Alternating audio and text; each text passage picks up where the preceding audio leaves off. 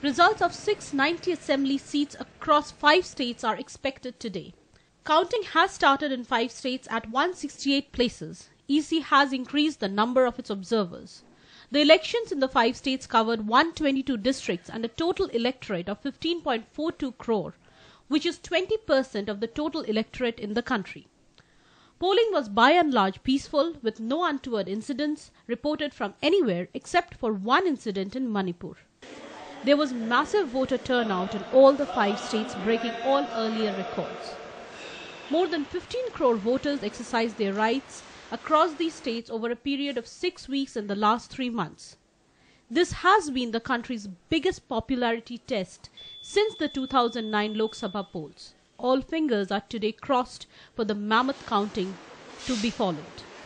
Counting had begun at 8 a.m. in 72 locations in Uttar Pradesh, 52 in Punjab, 16 in Uttarakhand and 12 in Manipur, and only 3 locations in Goa.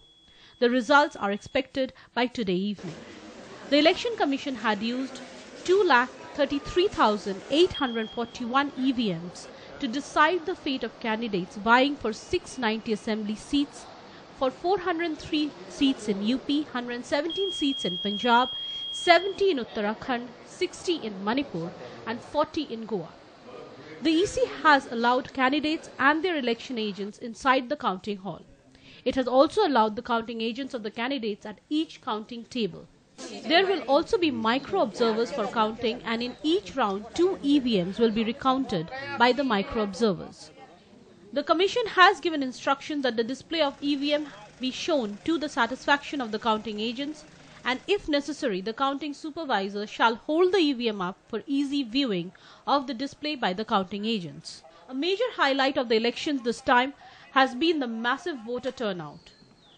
Record voting was witnessed in Manipur 79%, Punjab 78%, Uttarakhand 67%, Goa 81% and Uttar Pradesh an average of 60% in 7 phases. Opposition parties are speculating the results in their favor.